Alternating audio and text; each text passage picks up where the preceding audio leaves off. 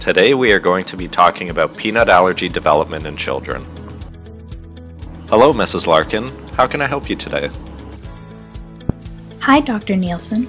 This is my daughter Zara, and she is now 8 months old, and I have started to think more about her diet.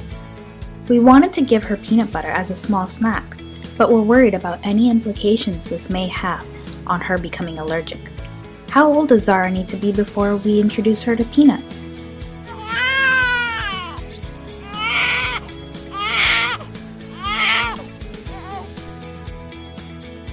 That's a great question, Mrs. Larkin. First, let me begin by explaining about how a person actually develops an allergy. An allergy is an overreaction of your body's immune system to something that is normally harmless.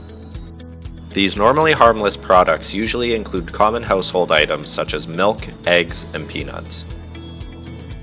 When you have a peanut allergy, an antibody called immunoglobulin E is specific for peanuts and binds to cells in your body called mast cells. The next time your body comes across those peanut IgEs, a reaction happens, releasing compounds that cause your symptoms. Some people's peanut allergies can potentially be very dangerous and can have a reaction called anaphylaxis. Anaphylaxis results in symptoms like shortness of breath and swelling and can potentially be fatal.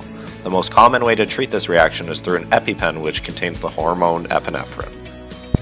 That's really interesting, but when should Zara actually have peanuts?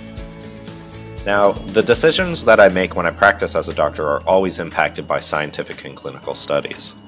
My impact study by Towett and colleagues from the New England Journal of Medicine in 2015 collected data from 640 children.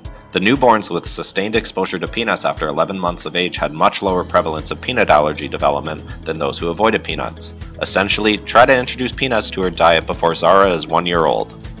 This is a complex matter, however, where generalities don't always apply, and everyone should always consult with their pediatrician about introducing any kind of food that may be an allergy risk to their newborn.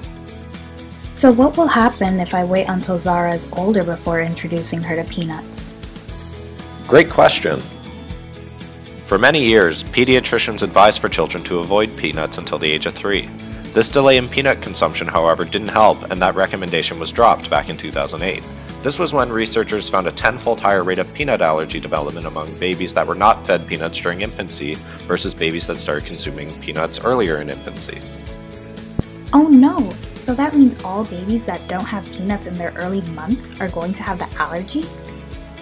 Although making peanuts a part of your baby's regular diet will actually build tolerance, a child is not doomed to have a peanut allergy if they are 16 to 36 months old before introduction to the diet, just at a higher predisposition.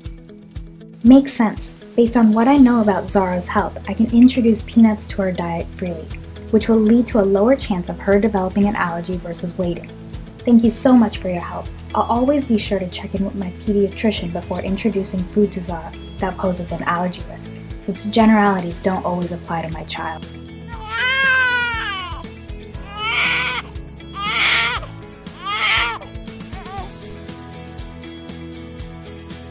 Hope you enjoyed this video, and remember to subscribe to the Demystifying Medicine channel for more interesting topics. Thanks for watching!